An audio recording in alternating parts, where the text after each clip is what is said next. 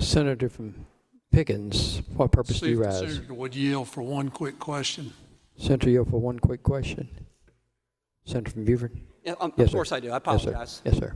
Yes, sir. The Senator from Charleston mentioned the concealed weapons permit, CWP. If I look at the bill on page 52, at the top of the page, it appears that somebody that has a certificate to use marijuana would be prohibited from either purchasing or owning a firearm. Is that correct? No. Well, yes and no. This bill does not prohibit it.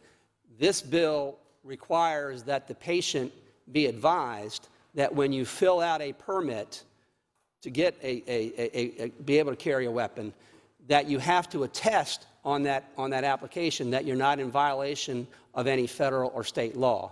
So I think in fairness and in full disclosure, if you're going to be a patient that wants to access medical cannabis, we felt like there had to be information put in there to let them know that it is still a Schedule I drug under the Controlled Substances Act. So even though it wouldn't be a violation of state law, it would be a violation of federal law. And so it is information being provided to that patient, because I think it's important for them to have. I wouldn't want the bill to be silent and to have somebody access medical cannabis, get certified by a doctor if it's legalized by state law, and then to unknowingly fill out an application stating that they're not in violation of federal law.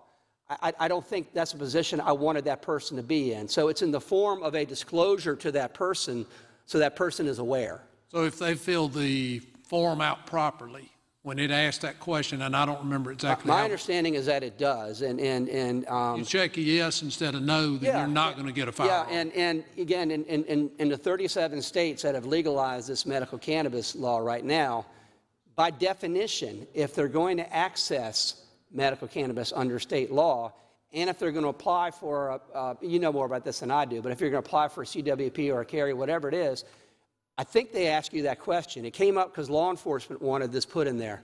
Law enforcement said people need to be aware that if they access medical cannabis, they may be putting themselves in a position where they can't answer that question in a way that would authorize a permit. Does that make sense? Yeah, it does. So it sounds like to me they cannot have a gun, own or purchase our own, but we can check that. I think so. No, I think that's right, but that is the case. That's the reality, that federal law, CSA, has it as a Schedule I drug.